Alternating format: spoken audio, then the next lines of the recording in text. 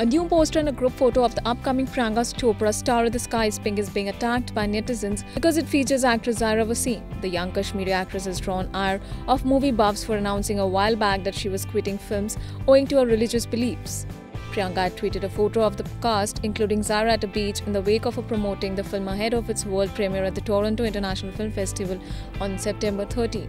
However, social media is not very amused. They feel it's all a publicity stunt on Zaira's part to first announce her retirement from films, citing religion, and then coming up to promote a new film.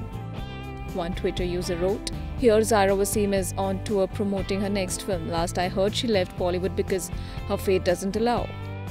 Another user demanded a boycott on The Sky is Pink.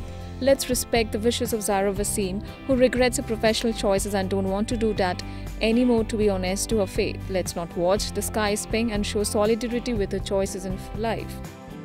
One went on to call her Nautanki and wrote, "Zaira Wasim, religion lover, she's already left Bollywood, we know that, but she's still in this upcoming movie's poster. Gazab ki dramebaaz hai yaar."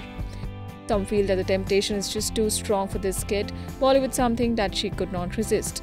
Another called her hypocrite for sporting beachwear and wrote, "publicity stunt करने के लिए इस्लाम के नाम खराब करने की जरूरत थी। अभी आधे नंगे कपड़ों में घूम रही हो, Zaira Wasim, hypocrite."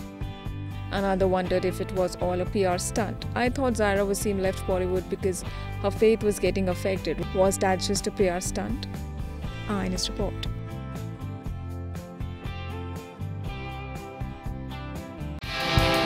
Subscribe to our channel. Just click on the bell icon for all the latest updates.